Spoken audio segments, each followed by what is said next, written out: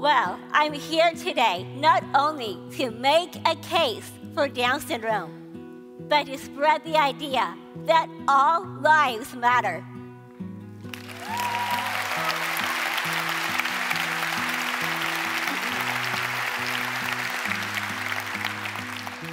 Sometimes people have to go to extremes to get their message across. It could be as extreme as completing the relay swim in the English Channel, or earning 2 medals from the Special Olympics, or completing 16 swims across the San Francisco Bay, including the Escape from Alcatraz triathlon. Well, whatever it means, Karen Gaffney has been there and done it. I've heard my dad talk about the doctor, discussing this option with him when I was born. The doctor predicted that I would be lucky to be able to tie my own shoes or write my own name. Well, he forgot to mention the part about the English Channel, though.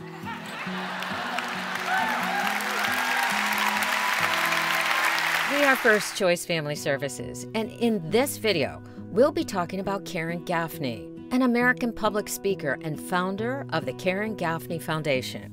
And we'll talk about her determination to help people with Down syndrome live the best life possible. As always, if you find this content valuable, like, subscribe, and hit the notification bell. Born with an extra chromosome.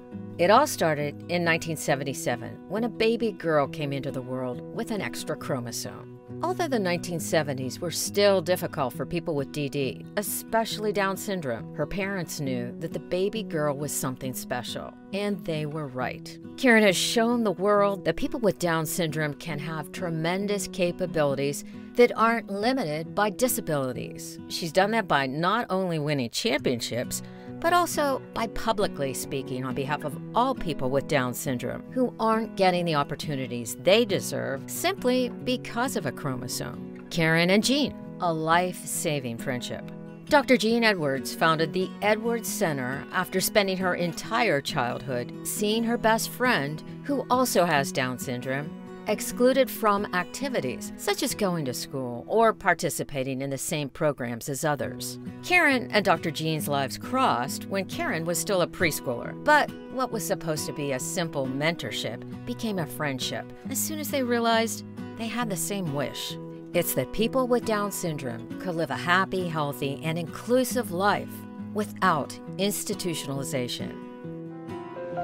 I grew up with a young man with Down syndrome. He was my best friend, and I decided I just couldn't see that happen to my friend. And so I joined together with a group of parents in Washington County to create the Edwards Center. Karen and Dr. Jean's successful partnership has allowed both of them to fight for a better life for people with developmental disabilities, both in sports and education. The two created the Karen Gaffney Foundation, a nonprofit organization dedicated to promoting full inclusion in schools, the workplace, and the community for people with intellectual disabilities. Karen became the first living person with Down syndrome to receive an honorary doctorate when she received an honorary Doctor of Humane Letters degree from the University of Portland on May 5th, 2013. So, what is Down syndrome anyway? Well, let me take you back to your high school biology classes, where you learned about chromosomes. You have 23 pairs of chromosomes in every cell in your body. 46 total. Well, I have one more than you do. And that's all for now. Thank you for watching. Remember, First Choice Family Services is your information resource for the DSP industry. Like, subscribe, and hit the notification bell to stay connected.